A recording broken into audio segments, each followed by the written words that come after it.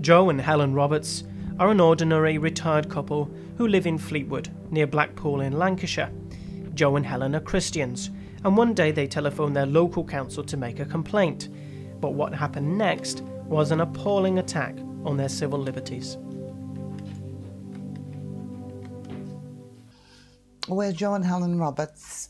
After reading a newspaper article about the council wanting to give permission for homosexual literature to be placed, we got in touch with them just by a phone call. A few days later, the police came to our house. Well, when I turned around, I saw these two 6'6" policemen stood there, and they whipped these papers out and accused me of being homophobic. And saying that we were very, very near a hate crime, and warned us we were walking on eggshells. And if it did go to a hate crime, it could be 7 years imprisonment. We talked over the conversation and tried to find anything that either of us had said which could have created the situation for the police to come round. And we couldn't find any fault. We hadn't raised our voices, we hadn't been abusive, we hadn't been overcritical. We just said that we wanted to put a Christian point of view across where they were putting the homosexual literature. They never asked us what type of Christian literature we wanted to put out. They didn't ask could they see the leaflets.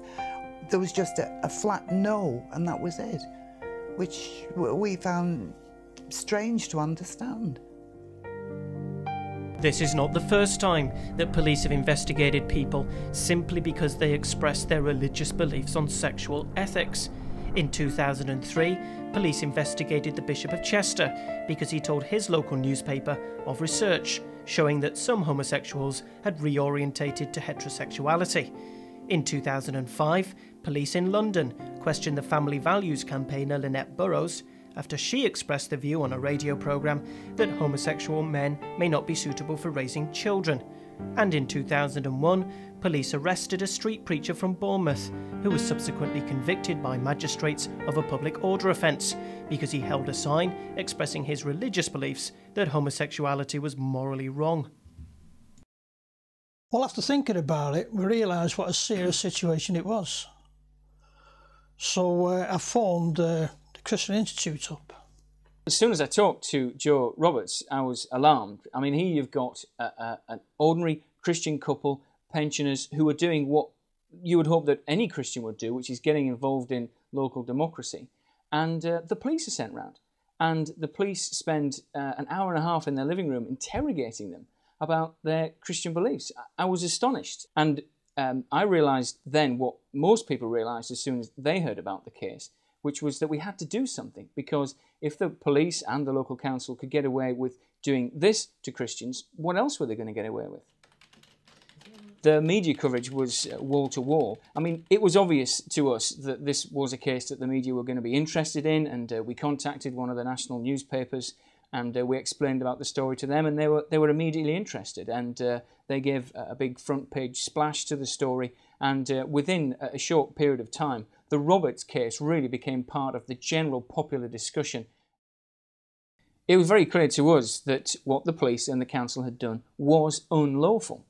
And so we advised the Roberts to lodge official complaints with the police and with the council. The law was on their side.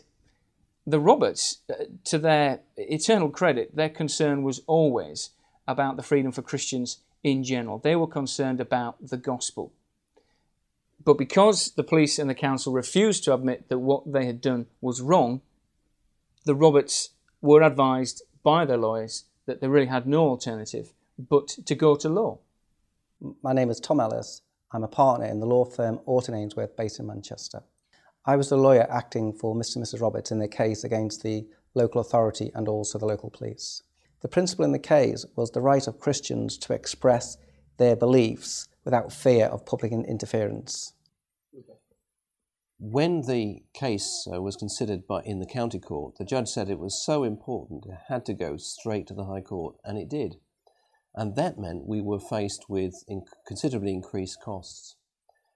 And we realised that Joe and Helen Roberts is a very important case, but there will be others like it too. And so we decided to set up a legal defence fund to cover this case and others like it, cases that were of national importance. Over £300,000 has now been raised for our Legal Defence Fund, and we're currently involved in a judicial review in Northern Ireland, and there are other cases on the go too. And the great thing is that if a case like Joe and Helen happens again, we'll be ready, and we can go to court to protect our religious liberties and gospel freedom. Everyone put a huge amount of work into the Roberts case. We had a great legal team, we had a really strong case, and we always believed in the strength of that case.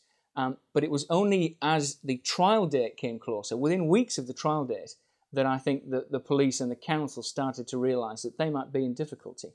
And they then contacted the Roberts lawyers and said, look, we want to talk. They asked if we would go to mediation to try and negotiate some kind of out-of-court settlement on this. And, of course, the Roberts had to be willing to agree to that, but we had no idea what the outcome was going to be. Questioned by detectives after complaining that public money was being used to promote gay rights, have won an apology and damages from the police. Joe and Helen Roberts from Fleetwood in Lancashire had complained to their local... Wyre Borough Council have apologised to Mr and Mrs Roberts, writing, "The council is committed to a policy of tolerance and equal treatment for all, including those holding strong religious views." Lancashire Police told the couple, "We regret the upset we understand you have felt and offer this apology." Helen and Joe Roberts say they'll give their out-of-court payment to charity. The mediation was concluded with both the police and the local authority giving a written apology to Mr and Mrs Roberts, paying compensation and also legal costs, which cost both the police and the local authority £65,000. More importantly, both the police and the local authority have reviewed their policies to make sure this cannot happen again to other Christians. Well, it really was a terrific first case victory for the Legal Defence Fund, and it had a wonderful precedent that has been set nationally, and we know that police forces have been interested in this case and have been very careful to ensure that they don't do the same thing again. We should be able to speak freely and to be able to proclaim the gospel freely and to promote the word. There's a lot of people who need to be saved, and if they don't hear, how can they be saved? And I believe it's important that we speak and be allowed to speak freely. It's very important that Christians make a stand, because if we don't seek to protect our freedom, there's a danger that we may lose it. So let's make a stand now while we can. If you would like more information about the Christian Institute's Legal Defence Fund, or would like to make a donation, please visit our website www.christian.org.uk/LDF, that's www.christian.org.uk/LDF, or telephone our office on 0191 281 5664, that's 0191 281 5664.